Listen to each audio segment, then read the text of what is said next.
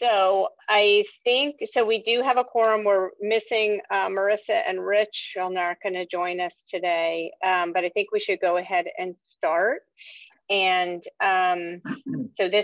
so welcome. This is the May 9th meeting of the Northampton Energy and Sustainability Committee. We are recording this. The recording will be posted on Northampton Open Media at some point in the near future. And we, I think, can go ahead and start with the first item on the agenda. Sorry, have this up. Which is public comment.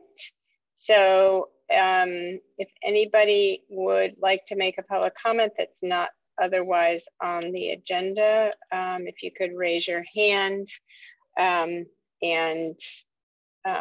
we can go from there. And I see Adele Franks, your hand is raised. So do you want to go ahead?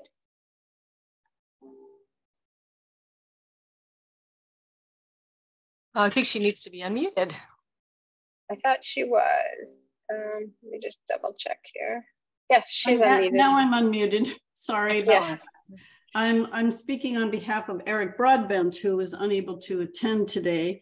And he really wanted to initiate a conversation about energy coach programs because he, in a previous place that he lived in Massachusetts, he was an energy coach. And he has now agreed to embark upon the free energy coach. I'm sorry, I'm forgetting the name of it. The alliance that provides free energy coach training, and he is being trained as an energy coach, and therefore he is listed now when somebody calls them and they say, gee, I really need help about my building and what should I do? And they happen to be from Northampton, they give him Eric's name. And so Eric is getting a whole lot of calls from people in Northampton who want help figuring out what to do with their buildings.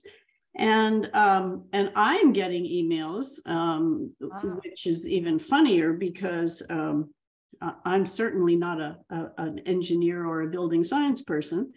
And but there are so many people in our community who are looking for help, trying to figure out what is the right thing to do, what is the order they should do it in, etc. And so he really wanted to bring up the concept to you all about creating an energy coach program for Northampton and perhaps for surrounding my and to gauge your interest in moving forward on that. So that's my piece. And we know that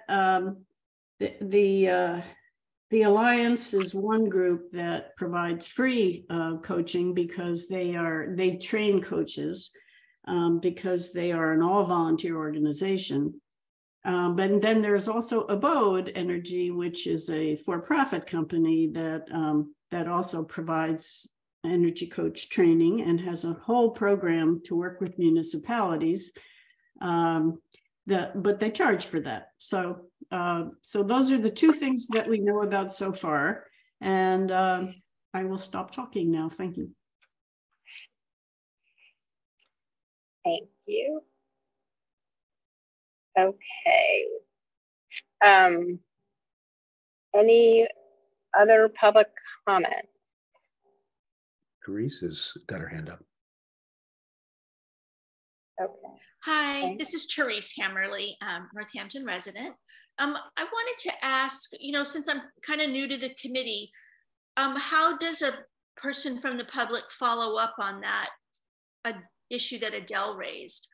I mean, for myself personally, I'm curious what the committee thinks about energy coach programming. And so I guess long and short of it is, when will we get an answer to that?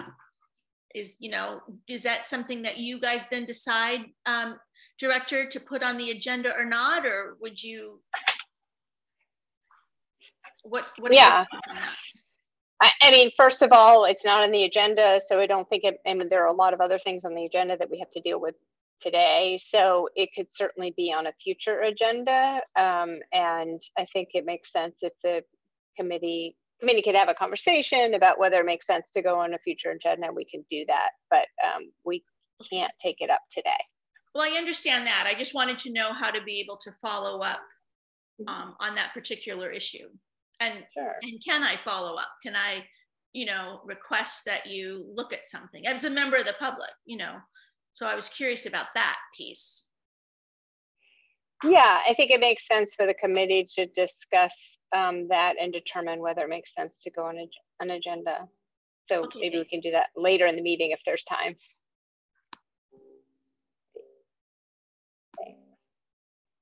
Okay. Anybody else? Okay. Before we go into the discussion of the discussion and move on the minutes, I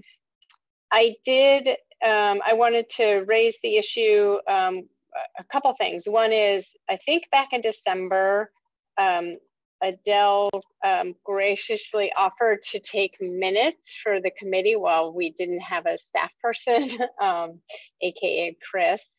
In the meantime, Councilor Maori also had brought someone to the forefront who had offered to take minutes.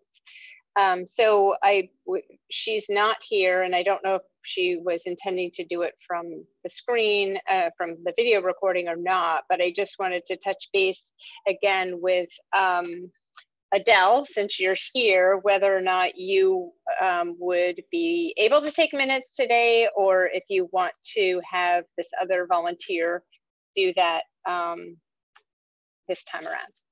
I'm happy to take minutes today. Okay, that's great. Thank you. Really appreciate that.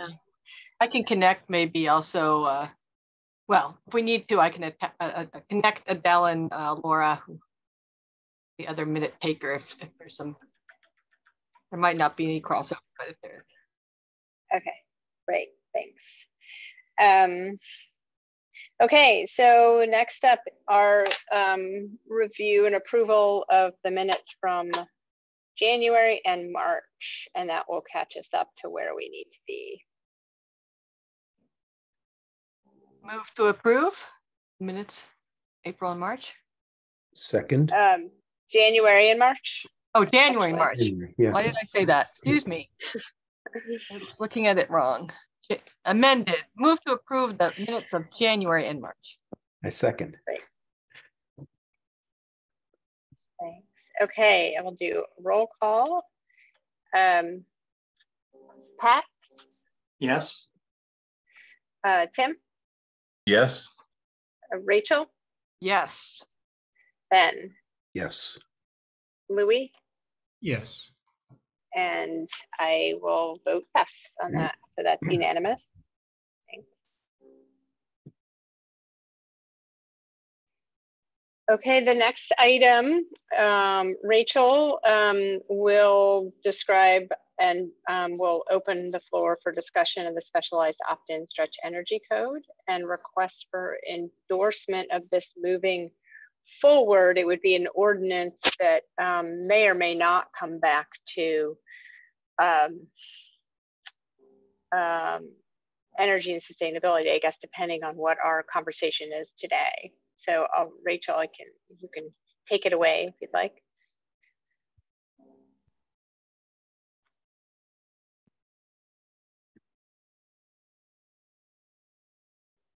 She disappear? That was perfect timing. How did that happen? Okay. So let me see. Maybe we should go to the next agenda item until she can get back on. I have no idea what happened. I'm pretty sure I did not dump her out.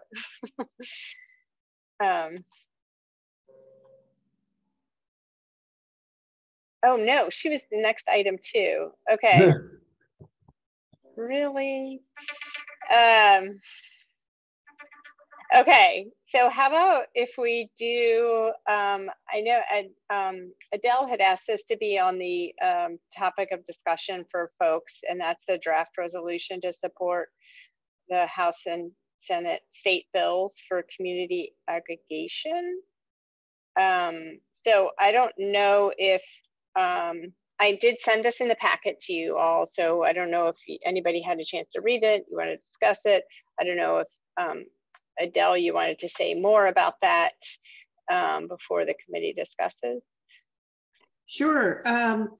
So there are now actually 3 bills in the legislature. There was a late filed bill by Representative Vitolo, and they're all essentially the same. I have actually compared Chair Roy's bill with Representative Vitolo's bill word for word, and other than moving things around, I can't tell that they're different. But in any case, they're all 3 very good bills. 2 of them are House bills and 1 is a Senate bill. And what they do is they address this terrible problem that DPU has been holding up community aggregations for 12, 24 months for no good reason that anybody can figure out, because a lot of the applications for community aggregation are identical to each other. So there doesn't appear to be a reason for a lack of rapid approval. So these 3 bills would impose timelines on the DPU so that they would have to approve or disapprove an application for a community aggregation of electricity within 90 days. And if they don't approve it, then it spells out how many days the community has to redress the application, et cetera. And so they're very good bills. They're very short, but they impose timelines. And so I can't see any reason why you all wouldn't want to endorse those 3 bills. As you know, as you're well aware, Northampton, Amherst, and Pelham are trying and are very close to submitting an application to DPU for community choice aggregation of electricity. And we certainly don't want to wait 2 years after we submit the application for approval. So that's the long and short of it. And I have started a draft of a letter if you are interested in supporting it. Thank you. Any comments by anyone?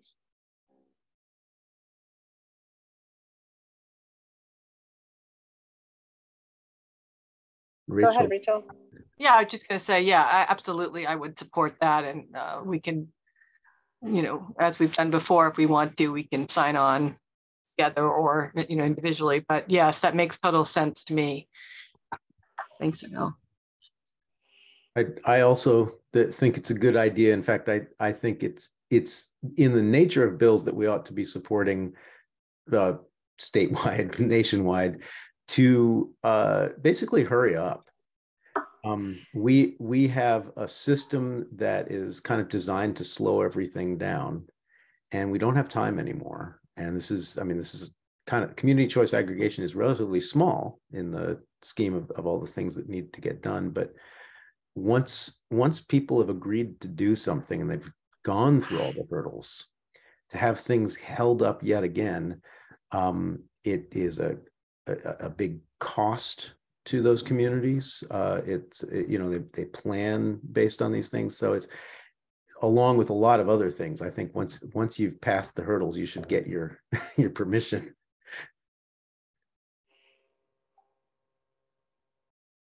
Can you explain what it is, community choice aggregation? I'm not quite sure. If you're asking me, I'd be happy to give you my interpretation of it. It's basically bulk buying of electricity. So a municipality, under Massachusetts law, a municipality can purchase electricity for all of its residential and commercial customers if they desire to, because it's an opt-out law. So you can opt out very easily, but otherwise you would be opted in. And the communities that choose to do this can offer a variety of levels or tiers, some of which have more than the RPS requires of renewable energy in the electrical supply. So those are called green community aggregations.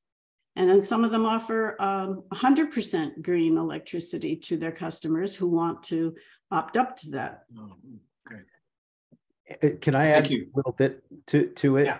Because what's great about it has actually changed, because the technology has moved faster than any of the communities could actually go about creating aggregations.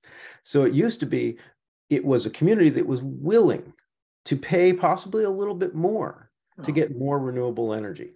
Was one of the ways you could do it. Essentially, it's creating your own municipal utility district. A virtual municipal utility district is essentially what it's doing. So it used to be like, oh, we'll pay a little bit more because we believe in it. Well, right now, the cheapest way to produce electricity is wind, followed just a little bit by solar. But the markets set the price based on actually the highest bidder for a given block of power, which is very often the natural gas power plant.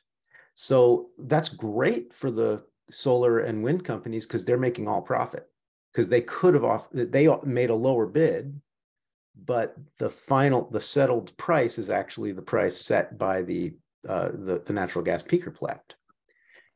These community choice aggregators, because they're not buying from National Grid, right? They're not buying, they're their own aggregator. They can actually take the lower price. So now being an aggregator actually lets you offer your community lower prices while guaranteeing more greener power. Oh, that's interesting. And then I'll just add, you probably already know because it's been on the agenda a bunch of times, but just Adele brought this up as well, that, Amherst, Pelham, and Northampton have been working to create a joint program. So it's not just one community doing it off on their own, but try to sort of a sub-region doing that. So there's more pooling potentially of customers and providing that option for customers. But it takes a long time to get to the application process and then to submit it.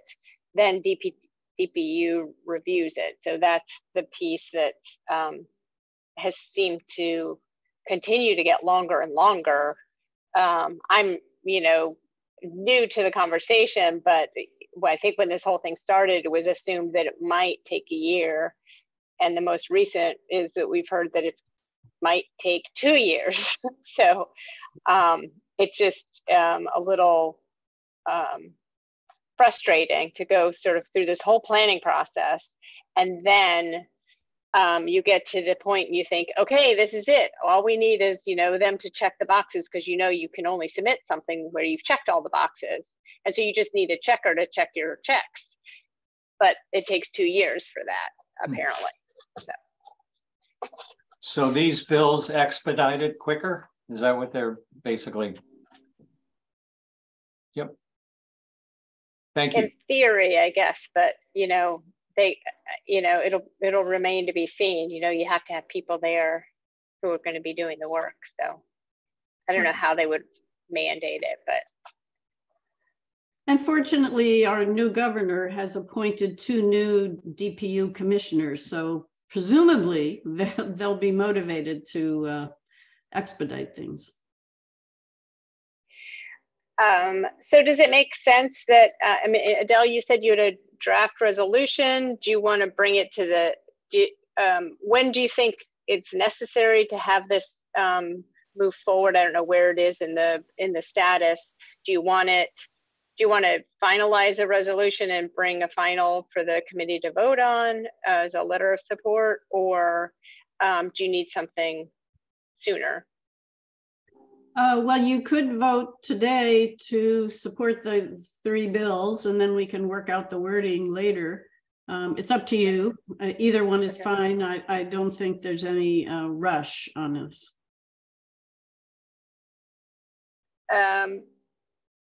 Maybe it makes sense to get the draft language in front of everybody, and then we can vote on that. So if we can set it to come back on the June agenda, does that make sense for everybody? Okay, that'd be great. Thank you. All right, Rachel, you're back and you're up. That was some brilliant timing. And I'm not sure why that, it may happen again, and then I'll switch to my phone. I'm having some computer issues, but anyway, okay. Yes, that was brilliant. Right, so I'm circling back to the specialized energy code. We've talked a lot about it over the last 6 months, and I believe we brought it to this commission for endorsement, and we didn't have a quorum that day.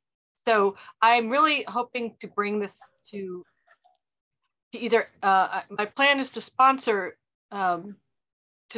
it as an opt-in for Northampton, either as a general ordinance through city council. The other route is to get the mayor to sign on and to issue an order. So I'm still working that out, but I thought it would be good if we, if we talked about it again and got an official endorsement if possible.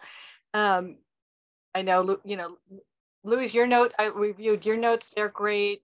Adele has a lot to say about them. I'll just briefly review because I know we've talked about it a lot, but there might be new folks too. So the specialized code, energy code, builds on the existing stretch code and base code. And those are also being updated. The stretch code is going to see some changes, some updates by, I believe, June or July. So the opt-in specialized energy code is really just giving municipalities, an option, and that I feel will help us more quickly get to. And in fact, I think it's actually critical in terms of meeting our goals in Northampton, and the state feels it's critical in meeting the state's goals of carbon neutrality. So that's why it's here. And so, just a brief history. So that the specialized energy code is now under Mass DOER. It is under Mass DOER and not, the Board of Building Regulations and Standards where the other codes are. So it's some complication. The other 2 codes, you don't have to opt in. This is an opt-in one, and so it takes a vote on the municipality's part. Let's see, what else can I say about it? We can look at it, so it has 2 parts. Basically, it has these appendices, CMR 22 and CMR 23, that addresses residential, and one that addresses commercial building. And the idea is, of course, existing structures, existing structures, of course, contribute to our, to our carbon emissions. But new construction is really a critical place where we can kind of move the dial. And actually, it's quite cost efficient to do this now to promote electrification and new construction. And they have a mixed fuel option. So, but the idea is that if there's some fossil fuel present, you also have to have these other stipulations, solar, electrification ready. So that's the idea. And there's some exemptions, and I think that you can make, and you can there's some solar stipulations, but exemptions such as shaded site or whatever. And there's a little bit of latitude that municipalities have within their own specialized code to address that, but there's guides you have to follow. And the other, there's so many good reasons I feel to opt in, to be part of the Green Communities program.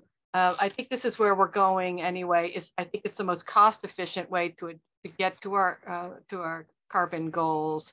And yeah, so we can pull them up. I just didn't know who would be here and how much, because we've talked a lot about it, but also, so why don't I pause and just we can open up for discussion and see where everyone's at in terms of what we might want to go over about the specialized code or not, or not go over. I have a question maybe for Louis or anybody else that does building. Yeah. Is the timeline, are we still on track with the timeline, the anticipated sort of roll in of the updated stretch code? So that was supposed to happen in January, early 2023. Has that been, are we there with that those new standards? Yeah, I mean, unless Ben wants to go forward, it's a complicated situation, but we are. Okay. In March, I'm not sure who, but the pushing and shoving got sort of resolved in March. Sorry, let me back up a minute. The Board of Building Regulations and Standards and Department of Energy, DOER, Department of Energy Conservation and Resources,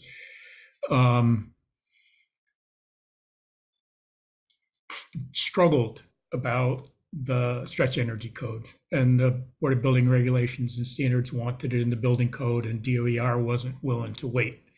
And so, but what it's boiled down to is that DOER came out with as close to a final version of this code as they could in December of 2022.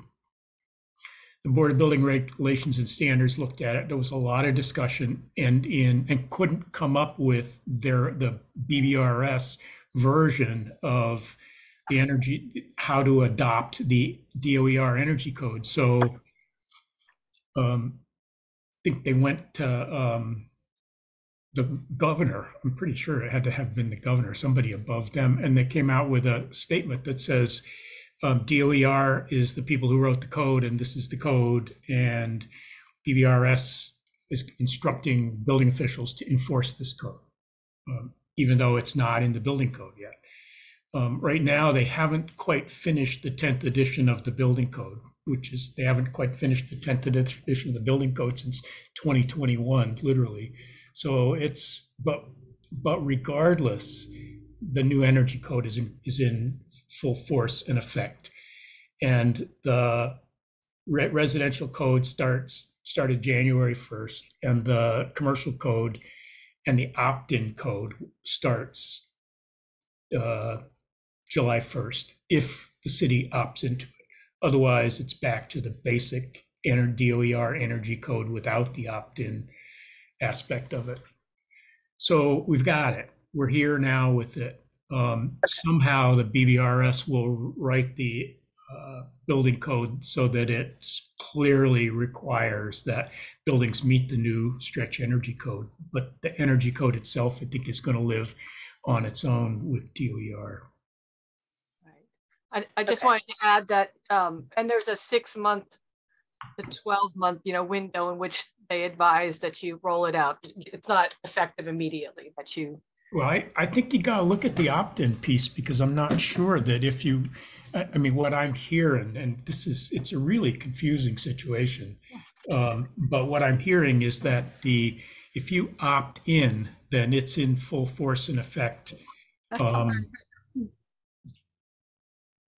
right away. There may be a 6-month concurrency for the opt-in portion of the code from July 1st to December 31st, but I heard some arguments about that.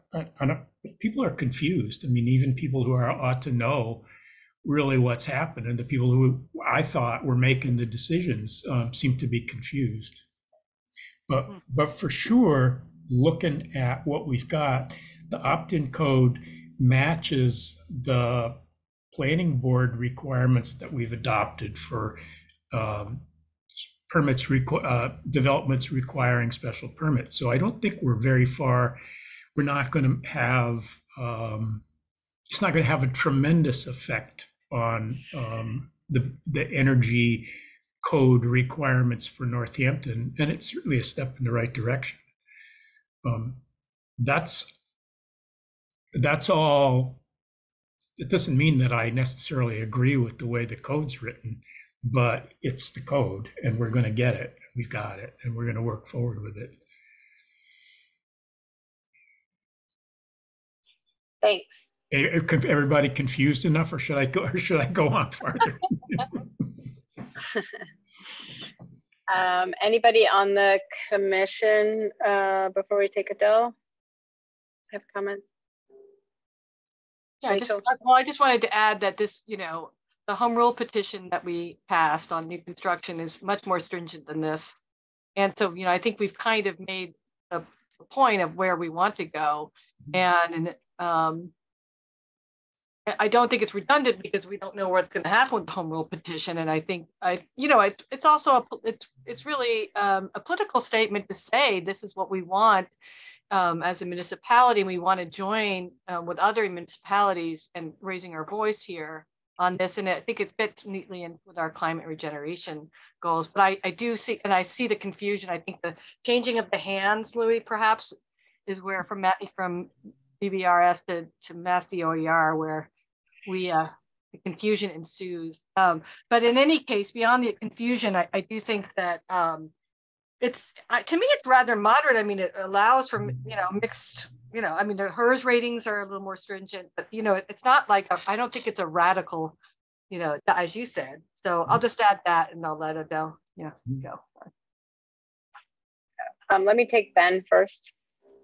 So I mean, I sign on with Louis at kind of all of his comments, including the confusing nature of the rollout and handoffs and all of that stuff. I guess so. Most of the builders that I work with have been exceeding code by a lot for a very long time, right? This isn't all builders. This is just kind of the ones that and we have quite a few of them in our region that are just kind of the types who, the idea that they would only build to code is just not in their DNA. And that's actually been really protective for them. As the code kind of caught up with them, they didn't have to change their system. They'd been developing a system, and using new materials as they came along, using new products. But, by holding themselves to a higher standard from the beginning, when duct tightness became part of the code, well, they'd already been, sealing their ducts. And they'd already been sizing their ducts for lower static pressure. I don't mean to get into the details, but these are all things that make you heat pump ready, for example. So in a sense, we're doing a favor to even the ones who don't want to exceed code. We're doing a favor to our local builders by helping them kind of get ahead of the game, because it's going to catch up to them eventually. And once you've got your system, you don't have to redesign anything. You don't have, you're good at pricing your stuff. So I feel like whatever we can do to kind of just like hit a target early will actually be a benefit in the long run. When the HERS ratings in 2009, when we first started looking at HERS ratings a lot, and right on through about 2017 or 18, when the DOER took over managing the reports of the building permit reports for HERS ratings, the city consistently posted an average HERS rating of 4, 5, 6, 7 points below the code requirement. So an awful lot of the Northampton contractors, has been said, or a lot of the contractors who are working in Northampton, I'm not sure where they're all from, built ahead of code. Even some of the contractors who complained bitterly about it built ahead of code. It became a little bit of what things look like in Northampton. I wasn't able to get an awful lot of comparison numbers, but Northampton is, of the numbers that were available, Northampton was right up at the top of the Commonwealth's averages, or right at the bottom of the Commonwealth averages, however you want to look at it. So I don't think we're going to have a lot of trouble with this. I mean, I think it's going to be a painful process, but I don't think that the pain is going to come from anything that we do here. I think the pain is already in place. And one thing about having a system in order to build ahead of code, the system's going to have to change. And one of my issues with the energy code is that it's written differently than building codes have been written for quite a long time. And so the contractors who are really, who've been dealing with building code for quite a long time, are going to have to learn to approach things in a kind of a different fashion. But the quality of the level of energy conservation should stay consistent. And I believe it'll end up being certainly as low as, or potentially lower than, most communities in Northampton, I mean, in the state anyway.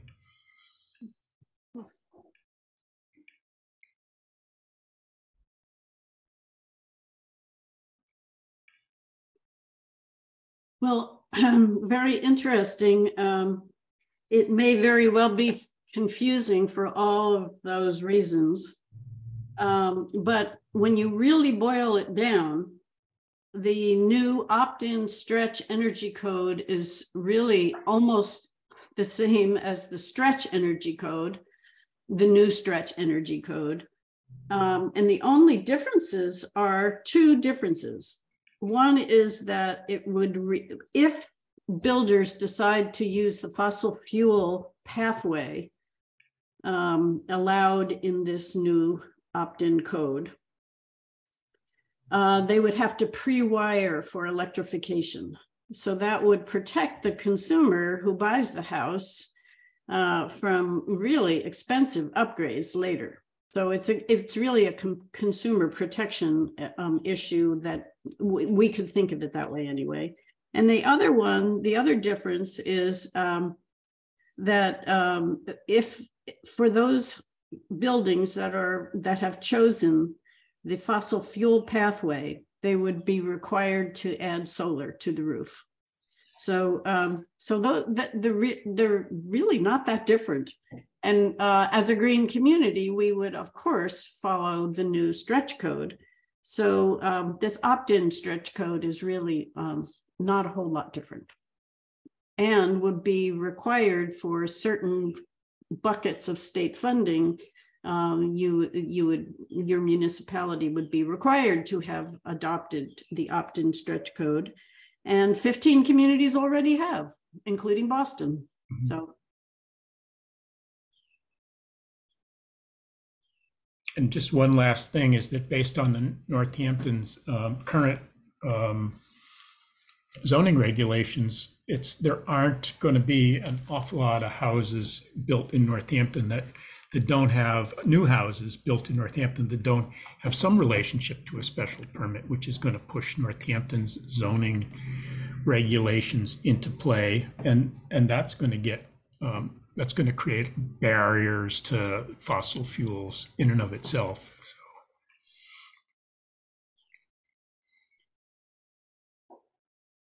I think this is a no-brainer. I think that after a year and a half of struggle, the way the dust is beginning to settle, and this is the way things are going, and we're not going to put an undue burden on those in Northampton if we pass this.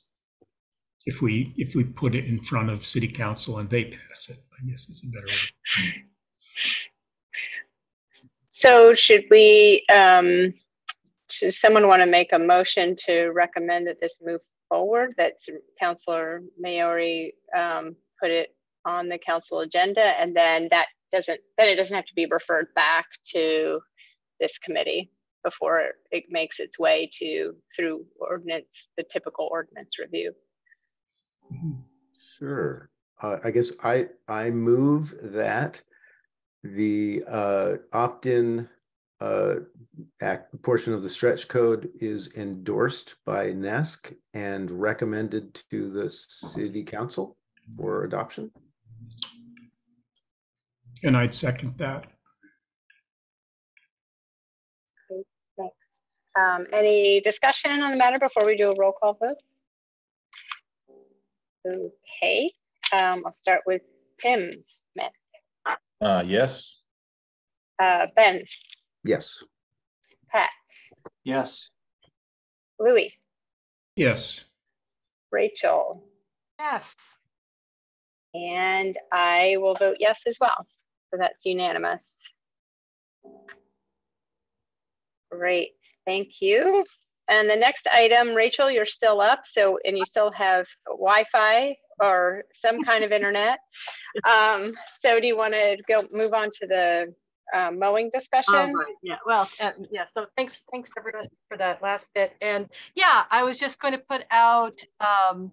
We really to continue with the mowing subcommittee. We really need some other subcommittee members. So if we can all put the word out there to see if anyone would like to join our subcommittee or even just kind of support us, that would be great.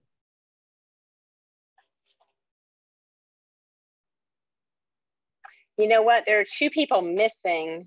One person is probably already on this subcommittee, right? Rich? Rich, yes. So it's Rich and I. So you know when people are missing, they get assigned to subcommittees. Did you know that rule?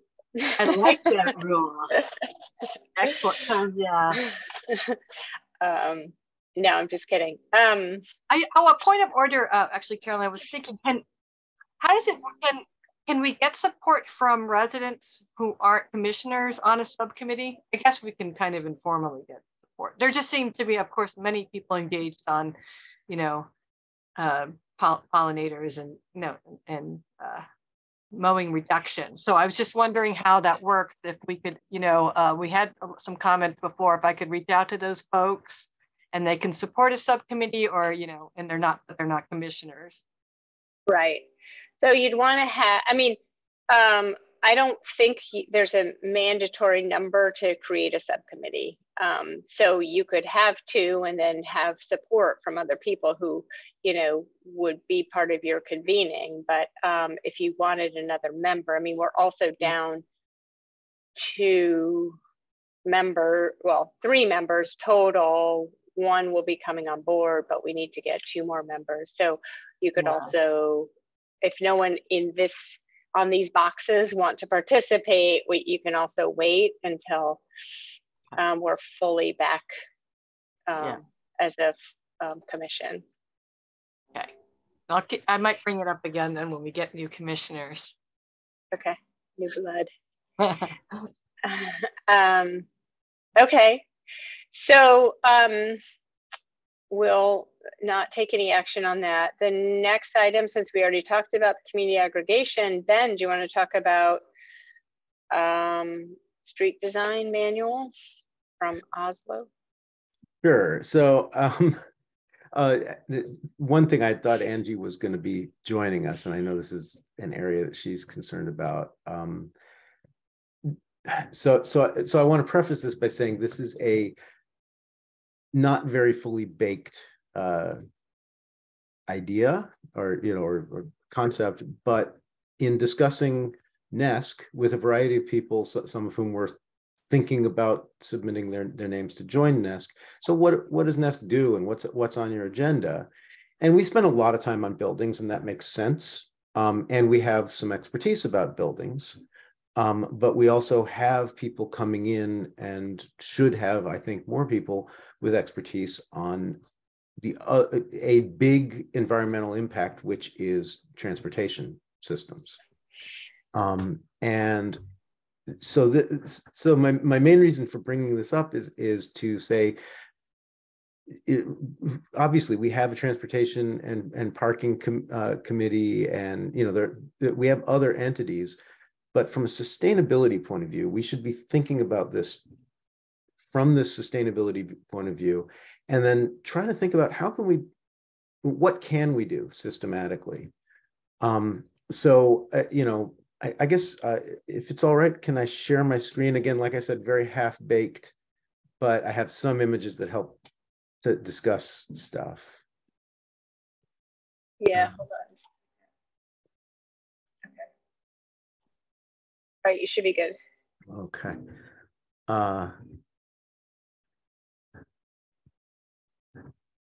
Okay, something like that. And making it pretty.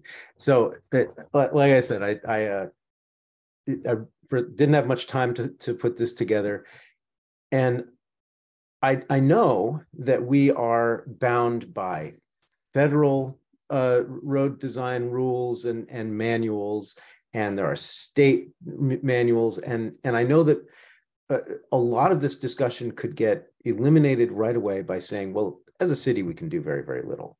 But I'd like to start by saying, well, what should we be doing? What should we be wanting to do? How do we express who we see ourselves as a city, and maybe starting from there, think about how do we enable ourselves to do the things that we otherwise would say, oh, we just can't do them. They're not within our power.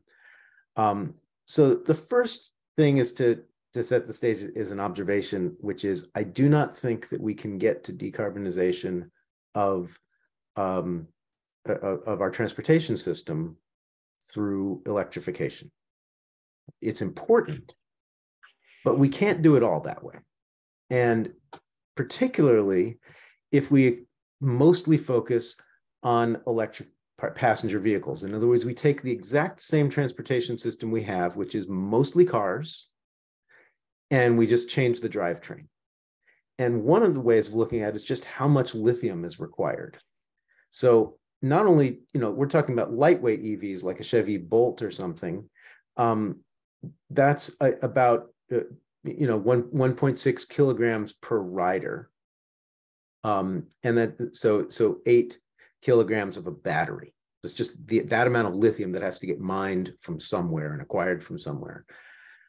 But increasingly, like Chevy Bolt's being discontinued, increasingly the manufacturers are giving people what they want, and what they want in America is SUVs. And the reason we want SUVs is because of an arms race.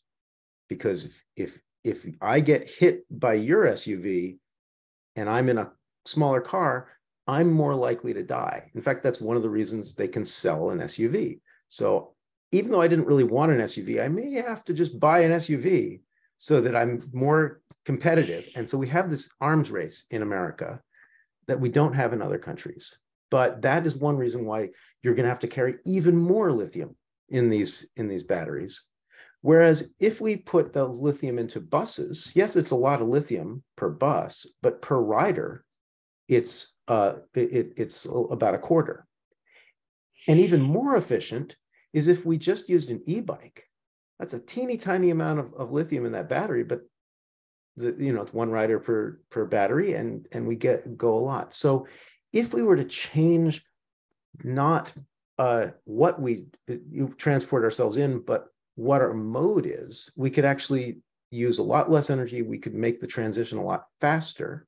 And we can talk about how I also think our lives would be better, but so this was from a study actually out of Davis, California. And again, this is national level, and I do want to bring this down to our own city.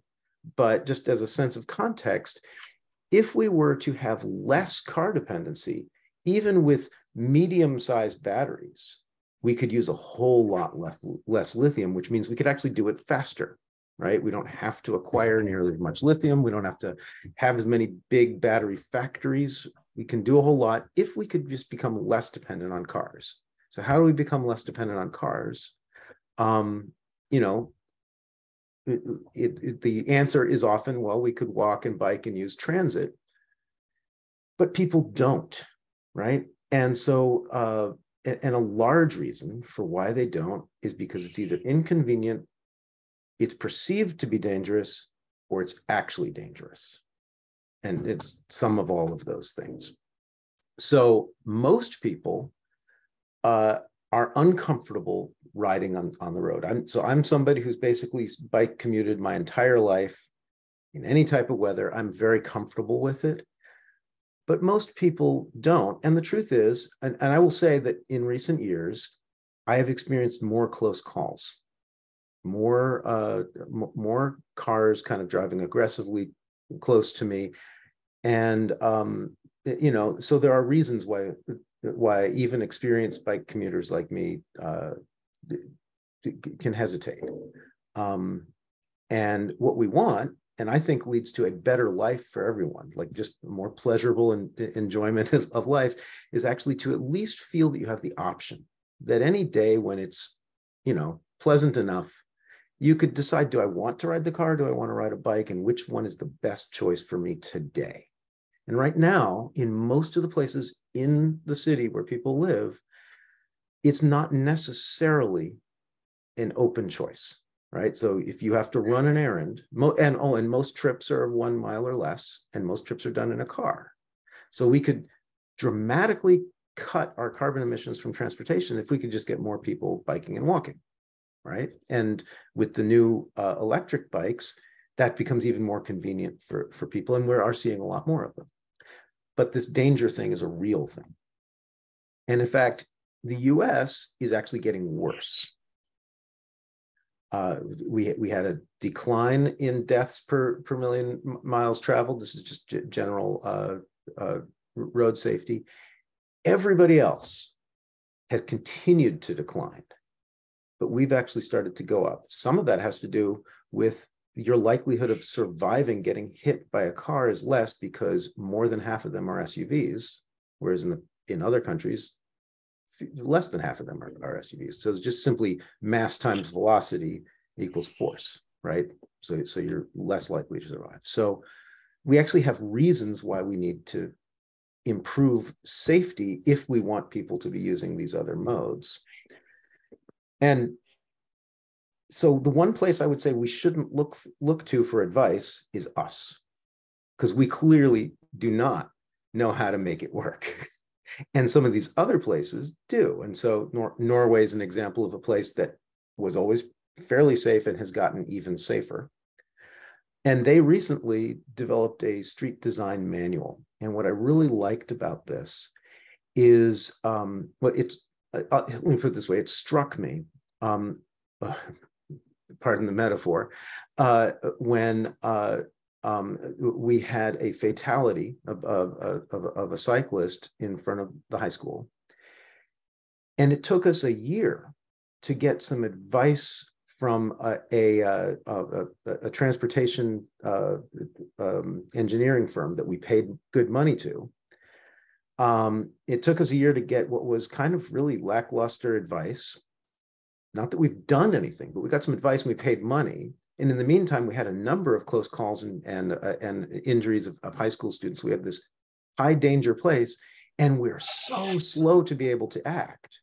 And I think partly that's because our system says we have to pay these engineers to go and tell us what to do, and they have to reinvent the wheel. And we may or may not communicate clearly to them what are the rules in our community that are required beyond, well, you have to do a roundabout or at least explore it. And, that was about it. And that wouldn't have even been the best solution. And so I think if we had a guide, if we had something that we as a city had said, this is really who we are and what we value, that we could accelerate all these changes. And every time we intervened in a street, we'd know what to do, or at least we'd be closer to knowing what to do. And I just thought I'd compare and contrast. So this is on the right is from the Oslo Street Design Guide, and on the left is a goal from our sustainability, what's it called, resiliency plan, and it's kind of revealing. So they say, well, the first thing is walking, cycling, and transport should be the preferred choices. Our first objective, maintain an efficient transportation system, which what's efficiency? It's very unclear. It actually doesn't give us any guidance. They say they've got a goal. All cars on Oslo's roads should be emissions free by 2030, which is pretty aggressive, but they're actually heading towards it. We say, well, reduce the use of single occupancy vehicles, but we don't really have a metric associated with it. We say ensure environmental impacts are considered and adverse effects are minimized, which, kind of makes me wonder, well, just let's say how many deaths of pedestrians is the right number of deaths of pedestrians to accommodate say, a certain traffic speed. You know, we don't actually have that number in there, but it's implied that there is such a number. And, you know, it says use intelligent transportation systems. I don't know what that is. And then the last priority, the very last one, is ensure the needs of transit services, bicycle, pedestrian, and wheelchairs are considered and addressed. Great. Oslo is saying do them first, right?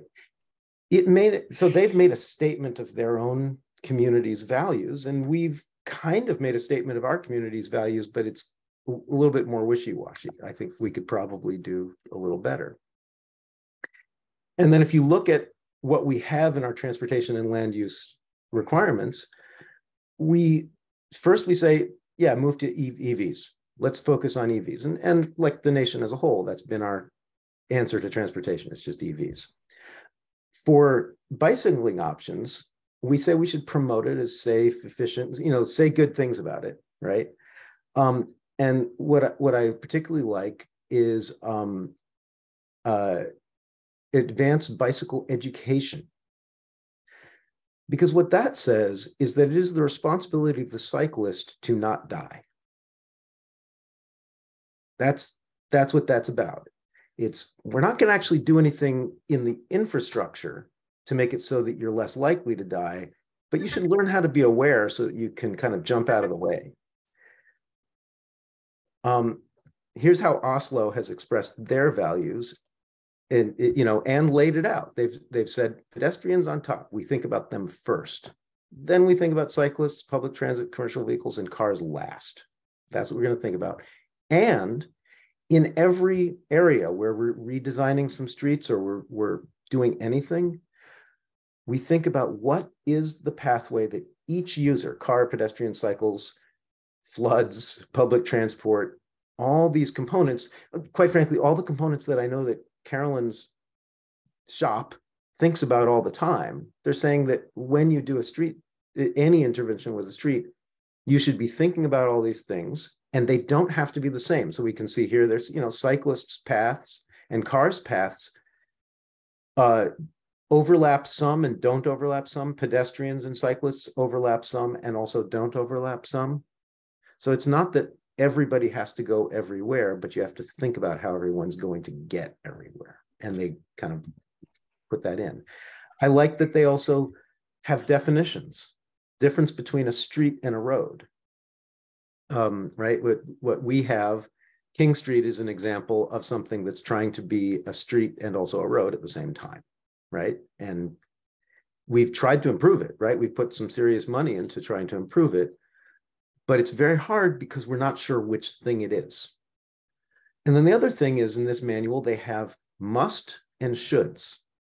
And so there are certain things that absolutely have to happen, can't be waived, and then there shoulds. And so, for example, we have a should, which is the roundabout. You should consider a roundabout. You need a waiver to figure out that it's not going to work in this particular example.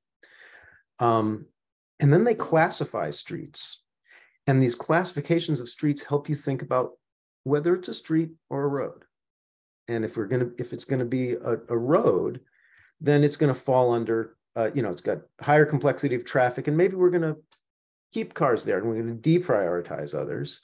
And then there are other places we're going to deprioritize cars. And these are just some examples of like very heavy pedestrian streets, a cyclist-oriented street and a transit-oriented street. All of these are in the A category.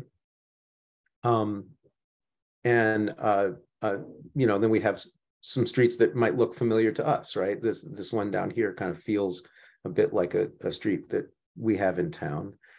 And so that helps you figure out, well, what set of rules should apply, which means that, let's say we have a problem that we want to solve and we go to an engineering firm, we're not going to get a set of solutions that don't fit our rules that we've already predetermined. This is a particular thing that's of interest to me. So one way to keep people safe is to slow traffic down. And in fact, we can have cyclists and pedestrians and cars in the same space as long as the cars are moving slow enough that they can avoid hitting the pedestrians and the cyclists. And the way we set, the way we decide whether we want to do a traffic calming project here is we've got a road, and we figure out the speed limit on that road, either by statute, or we go and measure how fast the cars are going. And we say, well, whatever the 85th percentile is, that should be the speed limit, which is to say, in the mind of a driver, what is the speed that they feel comfortable before they're worried that they might damage their car, right? That's how we're setting the speed limit. The Oslo Street Design Guide says, at every location, how far can you see? And that is your stopping distance. And we're going to regulate the speed based on your stopping distance. Then we've regulated the speed based on something physical in the road, right? That's based on how well can you stop a car so that you don't kill a pedestrian. And that determines the speed. And then we decide whether we need speed reduction measures based on actually measuring if 15% of the people exceed the speed limit that we've set by your stopping distance, then we'd better slow you down. And they then have a set of speed reduction measures that they've already predetermined are kind of the order of preference, with speed humps being not the preferred method, and using other methods, including road narrowing and what they call blue-green function. We might call it a green infrastructure. So they determine pedestrian crossings based on measured pedestrian sizes and expected pedestrian sizes. The basic principle is, if we want to see cyclists, if we want to see pedestrians, let's design for the ones that we want to come. And once they know it's safe, they'll come. Whereas here, we very often say, I haven't seen any cyclists riding in the street, so I guess, we haven't counted that many of them. Therefore, it's not a heavy demand for it, so we can't really justify investing in cycle infrastructure. Well, of course they're not there. They don't want to die. I used that slide right. And so here I particularly like this one, where they give you a decision tree that helps you say, okay, what's our traffic? Is it a two-way street or a one-way street? Let's say if it's two-way street, we can follow this decision tree down to what is the appropriate cycle lane or cycle facility based on all these factors, which means that we can, because we build it into the guide, we can predetermine a lot of this, and we don't have to slowly wait for an engineering firm to provide us a design, and then maybe 5 years later we start working on the project that they started designing so long ago. We can kind of get more of what we want faster. So a bunch of musts and cycle parking. Anyway, like I said, a fairly poorly baked presentation, I'll grant you. But I want to start a conversation, see if it's an area that we want to go into, or even if anybody or some percentage of people agree with this kind of approach. And so that's the ideas. Thanks, Ben. I mean, for poorly baked, there were some good slides in there for sure. So it's interesting because I don't think we're talking enough about the connection between where people are and where they want to go in a way that's non-vehicular, and also it relates to where where we're allowing more people to be so that they can connect to where they want to go in a way that's not always with cars. So I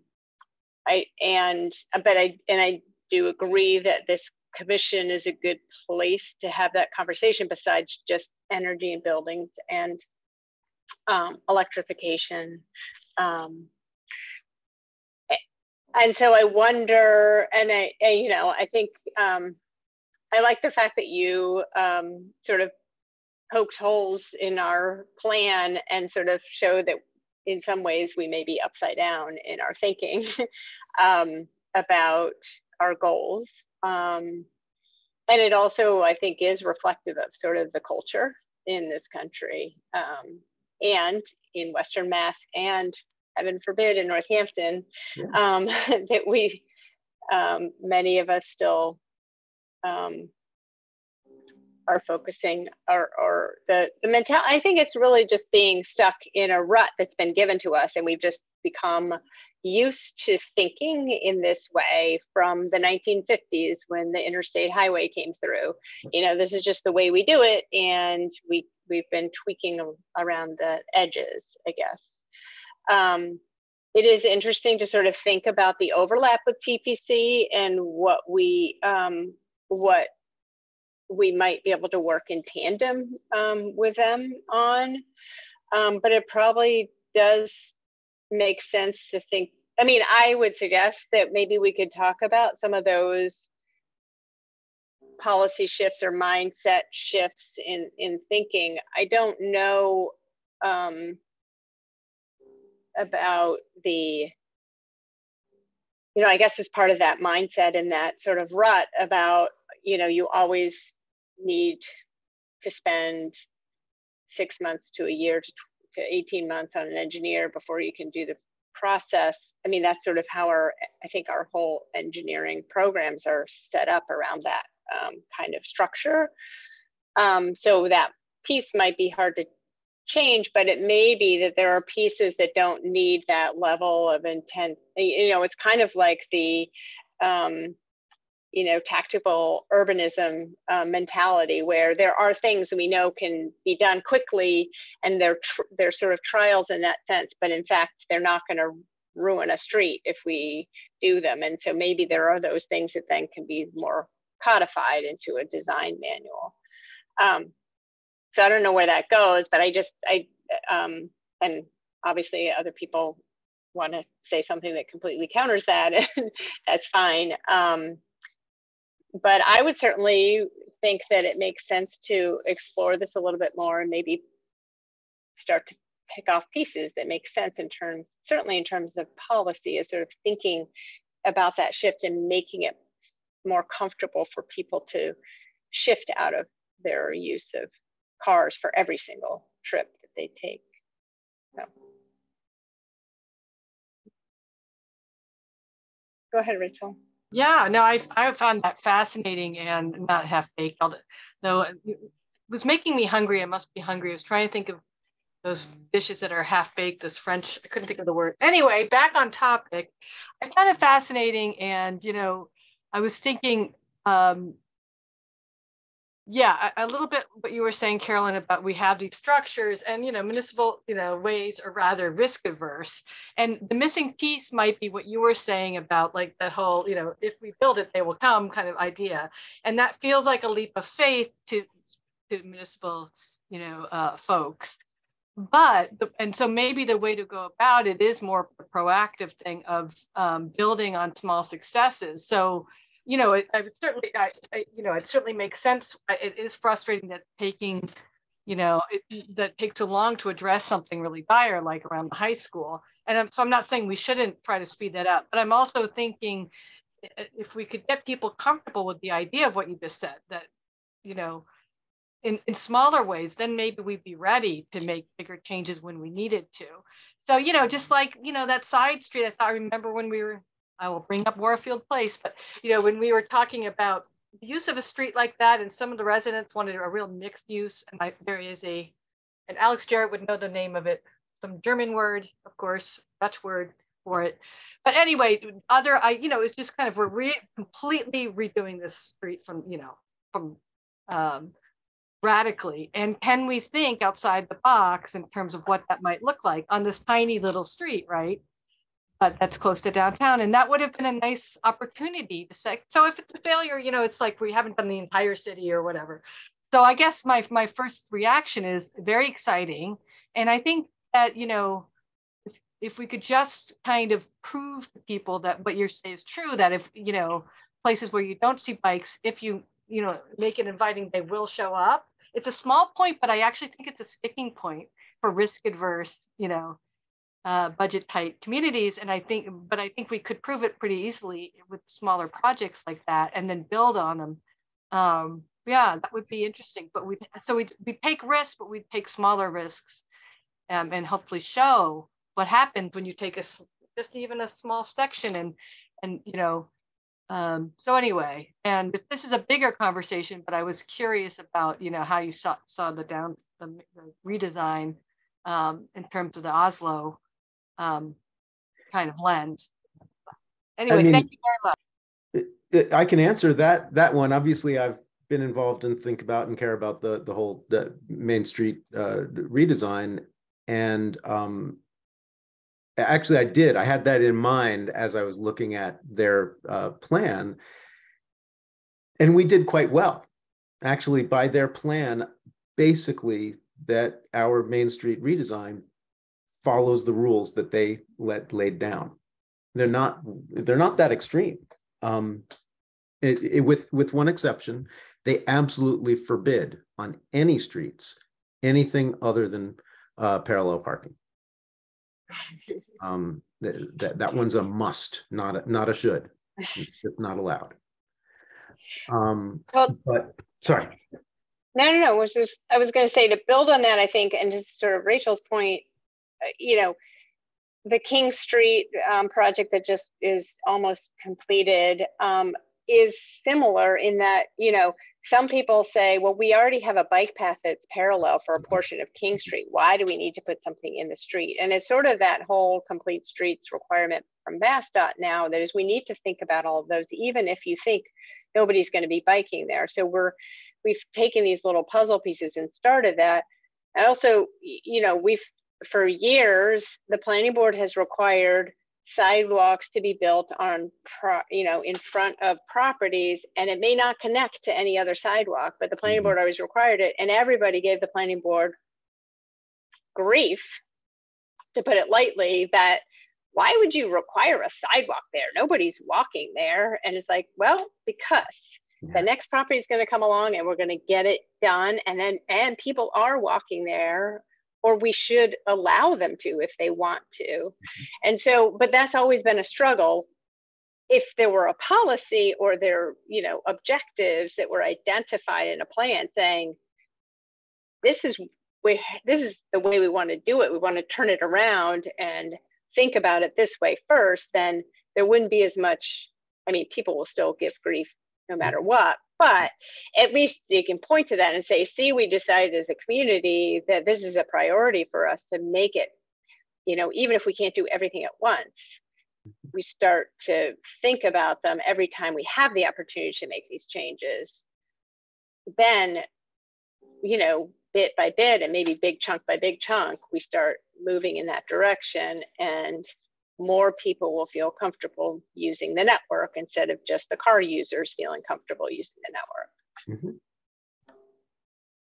Yeah, I 100% agree with that. And so it's really just the more that we can think about these things and, kind of make it easier, because I think one of the neat things about this plan is that you realize that there are a lot of streets where all users can coexist on the same level, and where we don't need necessarily separated bike lanes and separate, we don't need a Main Street redesign level of infrastructure on every single street.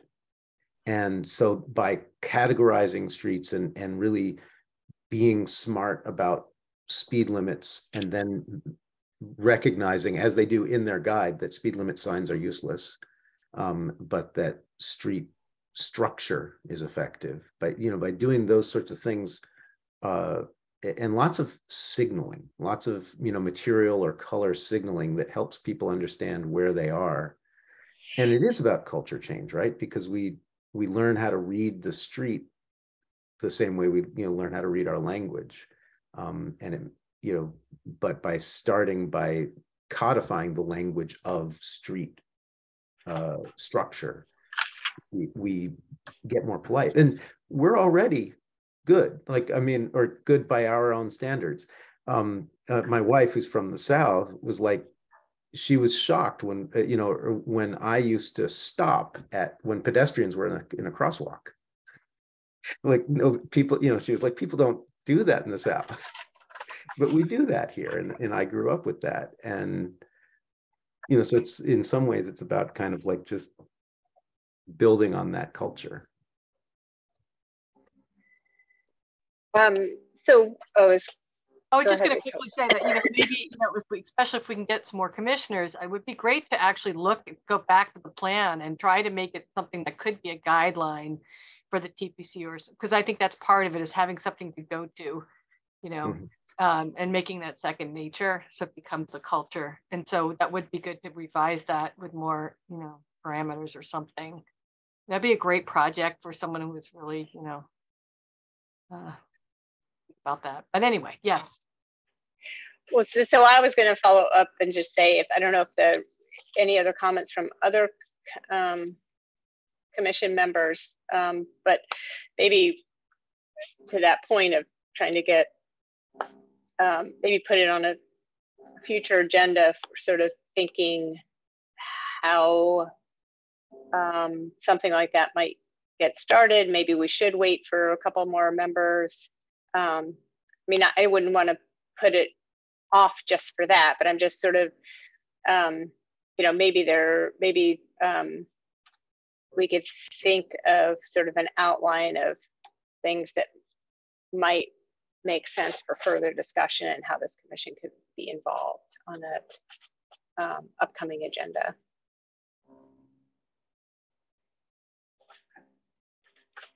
Great. Thanks again, Ben. Appreciate it. I guess the last items are counselor updates and department head reports. I didn't get any specific information from anybody, so I'm not sure if anybody has things that they want to mention before we wrap up.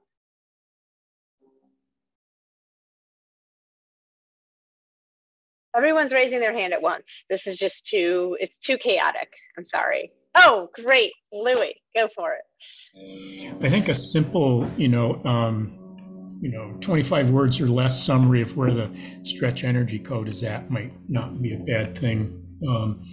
Right now there's a draft copy, and I say draft copy because there's some discussion between the Board of Building Regulations and Standards and the Department of Energy Resources about what the energy codes are going to look like. It's 225 CMR, chapters 22 and 23, residential and then commercial. And very clearly, the Board of Building Regulations and Standards and the Department of Energy Resources have together put out a statement that the 225 CMR 22 and 23 are the energy codes for Massachusetts. And as near as I can tell, the most recent versions are from December of 2022. So these are the two codes. And even though the building code references its own energy code, currently the 9th edition, which is the current edition of the building code, references the building code's energy code provisions, they're not. Now they're DOER's energy code. And when the state building code updates to the 10th edition, which ought to happen soon, but people have been saying that for a year and a half, it'll be a done deal. There'll be one single code. It'll be just like the building code enforces the regulations for the Architectural Access Board regulations, then the building code enforces the regulations for the stretch code. And once the opt-in code is in place, I think we'll see some more changes. And my take on it is that there's going to be an awful lot more engineers involved in the process. That they've rewritten the code, they've changed the wording. It's confusing for contractors. It's going to go towards, for residential 1 and 2 family, it's going to go towards HERS raters or passive house raters, and it's going to go to full-on energy conservation engineers for commercial. Thanks. Anybody else? All right, I think that's the end of the agenda then. So anybody want to move to adjourn? Move to adjourn? I guess we don't want to, but I'll do it anyway. Yeah. Move to Okay. adjourn. Second. All right, Louis second. All right, don't think we necessarily need to do a roll call, but what the heck. Louis? Yes. Tim? Yes. Ben? Yes. Rachel? And Pat? Yes. And I would also concur. So great, thank you all.